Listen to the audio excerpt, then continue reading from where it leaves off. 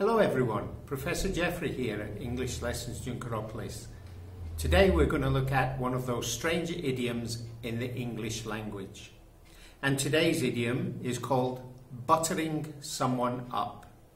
When we say we butter someone up, what do we mean? Well, we mean to praise or to flatter them excessively. And why do we do this? Well, it's usually because we want something in return. You may hear the expression, oh, he's only buttering up the boss because he's after a promotion.